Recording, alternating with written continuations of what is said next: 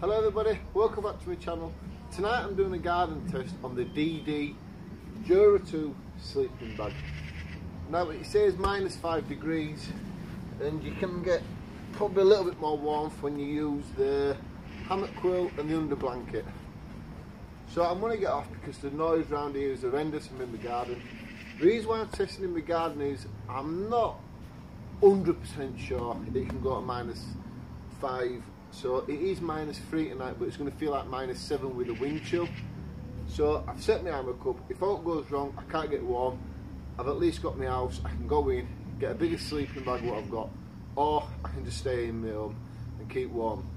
This is a lot better than going to woods, because if I go to woods, I get cold, then it means me packing up at 2-3 o'clock in the morning when it's at its coldest, going home, walking through the woods, coming home, and trying to warm up this way.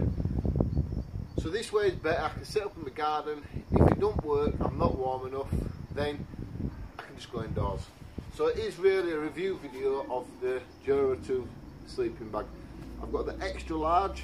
There's the foot box at the bottom where I've read quite a lot of comments about condensation build up. You wake up with wet feet in the morning. People saying they get cold feet through it. And there's a few other people who do say at the end of it, no problems, perfect all round. So when it gets darker, I will be in this and I will get back to you. Right, so I'm in my sleeping bag. The minute I got in this sleeping bag, I started to warm up lovely. And I've just got my quilt, DD quilt, just to keep warm really, that bit of extra. Under blankets on. They say it's -3 outside, but with the wind chill it's -7. I don't know how that works out, but that's what they're saying. But it feels like -7 to say. My body's pretty warm for now, so if I have any problems through tonight, I'll get back to you. It's very easy to get in this sleeping bag now, the DD hammock one. It's very easy to get in. I'm not shuffling around, I've got no problems getting in there. So far my body's nice warm, my feet are warm. So that's the main thing. The foot box causes condensation apparently, or you can get cold feet in it. Some people say they're pretty warm. At the moment, mine are warm, so thumbs up there. So any problems through tonight, I'll get back to you. And if I don't get back to you tonight, I'll see you in the morning.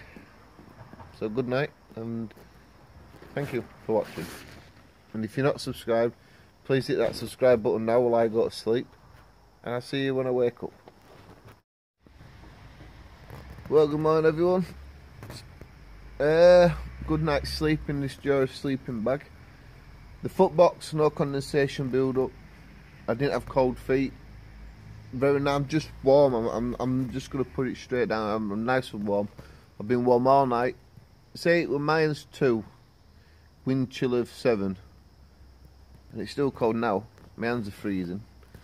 But yeah, I'm really happy with this sleeping bag. I'm looking forward to using it a lot more.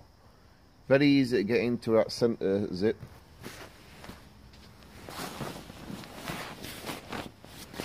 Big strong zip. And you get like some decent sized pockets as well. Amazing. Yeah, I really like it. I'm glad my missus got a bit for Christmas, thank you very much. Right, I just want to say congratulations to, I think it's Scottish Wanderer. If not, I'll put his name up here on the channel. I'm sure it's Scottish Wanderer. He's just hit 3,000 subscribers. He's got a really good channel. Go pop over and have a look at it. It's a really good channel.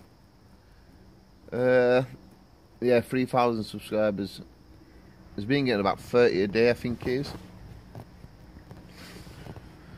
Well, to my next video, I'm going to picture me putting my tent up in garden, and I'll try that with the sleeping bag on the floor. Garden testing's better, and you know when you do go out and about somewhere, you know you're not going to have problems with it. So yeah, that's my next video coming up probably. So till then, goodbye and thank you for watching, and please hit that thumbs up button and subscribe if you're not already subscribed.